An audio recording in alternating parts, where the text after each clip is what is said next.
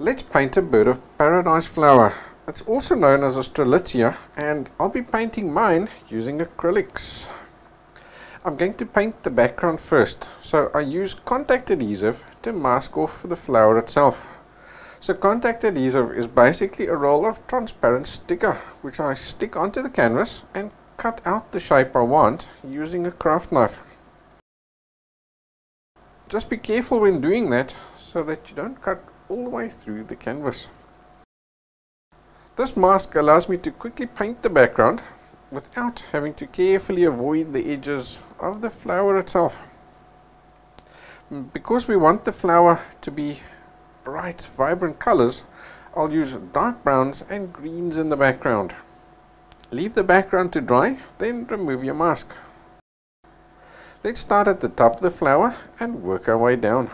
Add a light yellow to the brightest areas of the orange petals and then gradually add more and more orange to the mixture as you lay down the darker colors. I'm not really blending these colors into each other because the stripiness of the different colors makes the petals look transparent. I've also masked off the blue petal using the clear cover to keep that area nice and clean. Use a fine brush to ensure the tip of each petal is nice and sharp. Moving on to the body of the flower, here we have heaps of different colors merging with each other. This makes it really easy to turn the whole area into a big muddy mess as these colors mixed into each other. So the secret to ensure that this doesn't happen to you is to blend one adjacent color into the next at a time. Stop, wash your brush, lay down the next color, mix it into the color next to it, wash your brush, and so on. And that way you keep your brush always nice and clean, and that is going to give you nice, clean, crisp mixes. So in this area I've used pink, brown, dark green, yellow, and even a touch of orange and blended them into each other. When doing the body of the flower, just take your time and be careful, and it will turn out nice.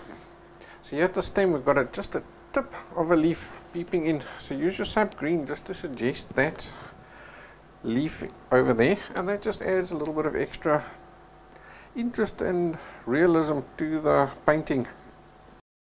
Okay, so here where the petals meet the body of the flower, we get a bit of a transparent effect, so I'll use white and some of the petal colors to get that effect. And finally we can paint these two pretty blue petals. I'm using French ultramarine with more or less amounts of white in it in order to show the different shades. So just pop in the different tonal values where you see them.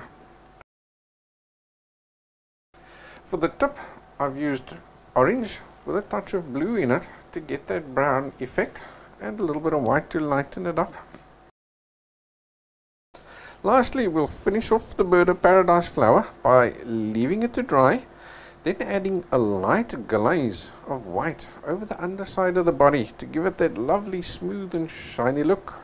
So that really was a fun painting to do. If you enjoyed it just as much as I did, please like the video and of course subscribe for more.